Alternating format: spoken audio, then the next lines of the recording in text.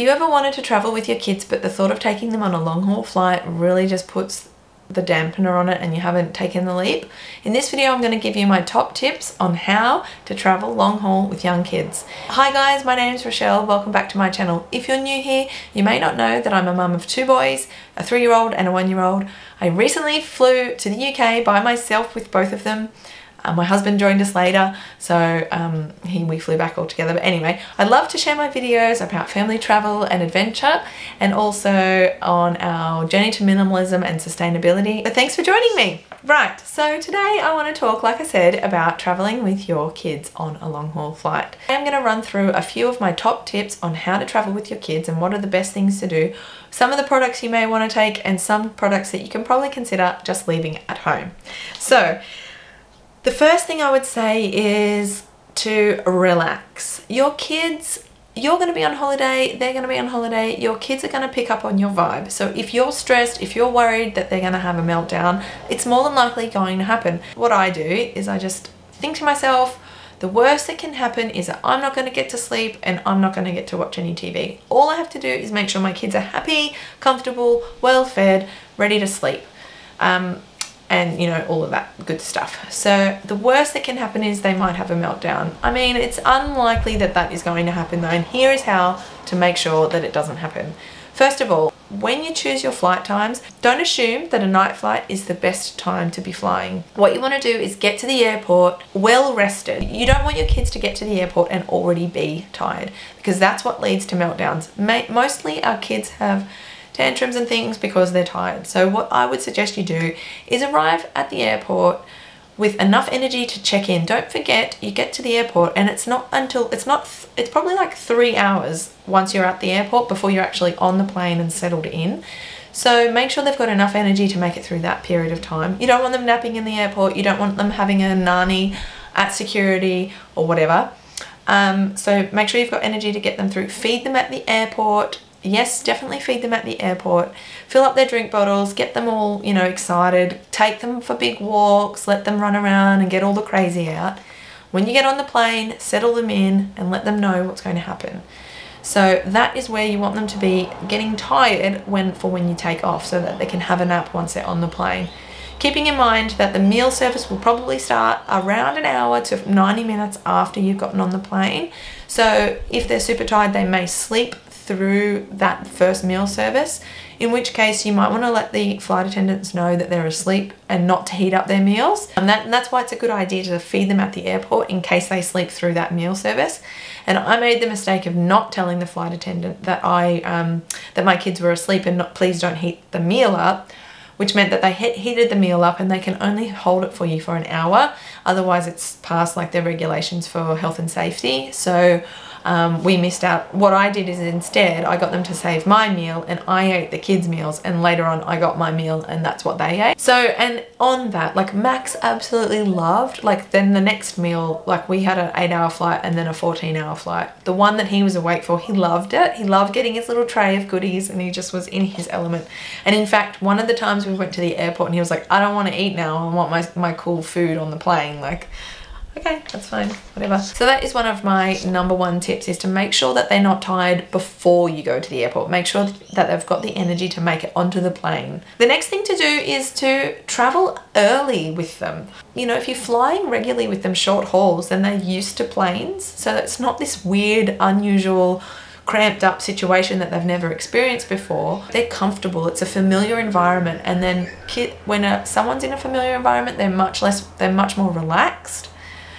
So they're less likely to have a moment. Same as anybody, you know, like it's not an overwhelming situation to be in. So get them used to flying early, especially if you love traveling, and longer haul flights then become less and less of a hassle. Look, if you pick the good airlines, like we flew with Singapore Airlines, and I'm not gonna lie, I felt like royalty. I was only in economy, but I got to the gate and they saw me with my 2 boys on my own with my suitcases and stuff.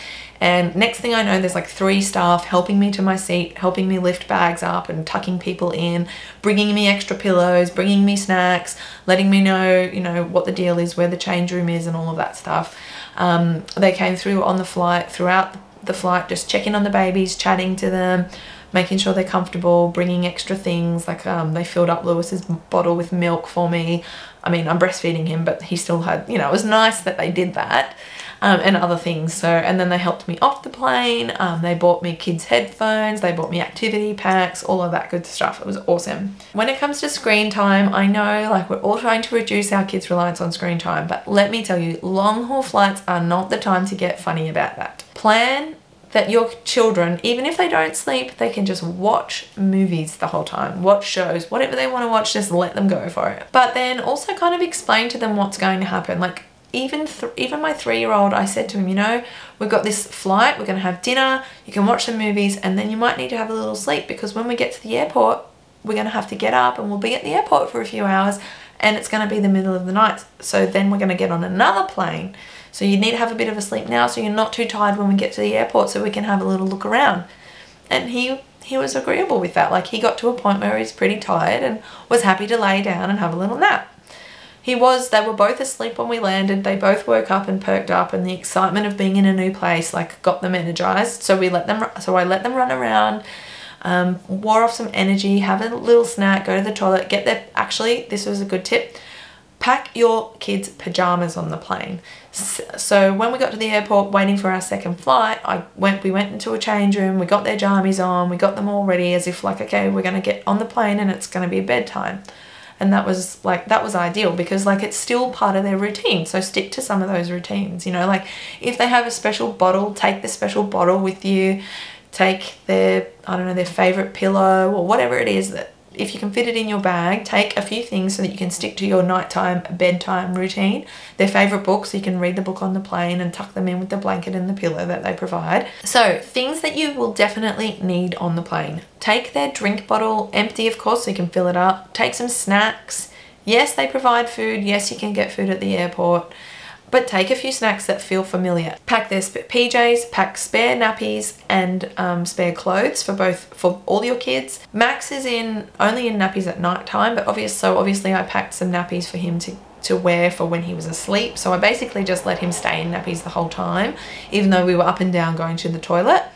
But still pack nappies and clothes, and don't forget a spare change of clothes for you in case there's a spew accident or a drink spill. It's very easy to happen, so take some spare clothes for you as well. And the baby carrier, if any of your children are small enough to be in a baby carrier, I highly recommend it, because then you've got 2 free hands if someone wants to be carried. Also, you can pack the kids' headphones if you've got them, but it's not necessary. They do provide kids' headphones, you know, like over the ear ones on most flights, again depending on the airline you pick. If you pick a budget one, they may not. You've got the screens, so a few games and toys, maybe a favorite toy or a vehicle or whatever, a sticker book or something. You actually don't need too many activities. There's that much going on between meal services and naps and watching movies and just getting up and walking around and all that. Maybe 2 or 3 different activities is about all that you need. So for 2 optional items, I have a carry-on stroller. You can use it in the airport and take it on the plane with you. And then you've got a stroller for while you're over there. Now the downside of those is like if you've got like a bigger kid like Max, who the pram was actually for because I had Lewis in the carrier, it doesn't have suspension, so going over cobbled streets in Europe, it was a little bit bumpy and a little bit awkward at times. And we probably could have gotten away without it. We didn't really need to take it, especially because we had the carrier and Lewis could easily go in the carrier. And when you're on public transport and stuff, sometimes we just left it at home, so we didn't really need to take it. I'll leave it up to you. Depends on how much your kids are willing to walk. The other thing is one of these flight comfort pillows. Let me show you what I mean. It's a blow up thing. It goes in the seat well and creates like a bed for your seat. And this actually worked really well. I did take it. The downside is it takes up quite a bit of space in your carry-on. It takes up, like in a normal size, full size carry-on, it takes up probably half, a third to a half of your suitcase. Wouldn't recommend this for flights less than 5 hours, 8 hours at a minimum. Because you're not allowed to have it blown up when the seatbelt sign's on, and it can only go either in the window seat or in the middle of the middle aisle if it's like a 3-aisle one, you know what I mean? Which is a downside because like if you're the adult and you've got your kid on the middle, you don't really have the window seat to lean on. But Max fit into the seat. He was able to lay down and tuck his legs up, and then I was able to lay down across 2 seats with my legs up on it as well, and then I was cuddling Lewis. So we were all able to lay down using this device. So I do recommend it, but again, it is a compromise with space. Let me show you. Okay, so here's my chosen device. It's a cushy kit. It comes in this bag. So as you can see, it's kind of like a bit chunky. It's not too bad, but it comes with a pump. Yes, a pump. And then this is the item. So basically it's got these two, so you have to take the pump with you. I wouldn't really recommend not getting the pump. You put the device in the seat well and then pump it up while it's there, because it's designed to like kind of like squash in. And yeah, anyway, so I recommend you blow it up a couple of times and practice with it before you get on the plane. So it's got these, this like, you know, closer. It's got one that goes like that in there, and then a proper closer. So what happens is you blow it up with the black piece in your, and you can blow it up that way, there like that, and you blow it up. And then when you want to quickly empty it, you pull the whole thing out because it lets the air out really fast. So that's the one-way air valve. So, okay, here we go. This is going to be funny. So you set it up in the plane, and yes, check out my lovely slippers, by the way. Ding, ding, ding, ding, ding. Right, so you put it in place, and then you get going with it.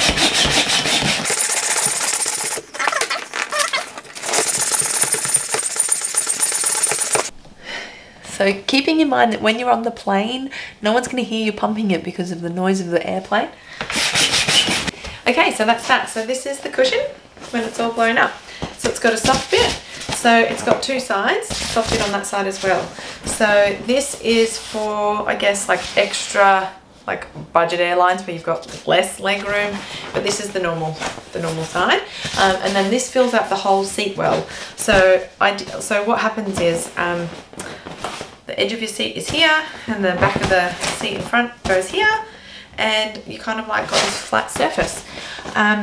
Yeah, so you wouldn't believe how good it is. Like Max got about 5 hours sleep, I think, roughly on it, with his head on the seat, and he was like laid and curled up. And then I actually had my feet on like across here, and I was able to lay down with my head down, and then my body across the two seats. Lewis tucked up, kind of cuddling him like this and holding him in, and then I had my feet up on this cushion as well. So it is something to consider. It's not necessary, and like I said, if you're going like from Australia to Europe and you've got 2 over 8-hour flights, it's probably a good idea. Check with your airline as well. Even though Singapore says that they will allow you, I still asked the flight attendant before I blew it up, is it okay if I set this thing up? And I think they really appreciate that, you know, letting them know. You don't want to, it's like one of those things like, what is worse? Do I want to get on the plane and go, man, I wish I had it with me? Cushy Kids is an Australian brand. Yeah, they're really good, really easy. I got it on Black Friday sales for like 30% off, so keep checking back. This is it, Cushy Kids. I'll leave it linked down below. So those are some of my tips for flying long haul with kids. Hopefully it's inspired you to maybe consider, if you've been holding off on that long haul flight because you're not really sure if you want to take your kids on a plane. Don't let it stop you, because it can be done, and I would say that it's rarely as bad as what you think it's going to be. Anyway, don't let it stop you from going on those adventures, because honestly, family travel and family holidays and your kids having time where you're relaxed and they're relaxed and you're all together making memories, it's totally invaluable and totally worth it. If you want more tips on packing and hacking and traveling and all of that good stuff, please stick around. It has been my pleasure. Thanks for joining me. I'll see you next time. Bye.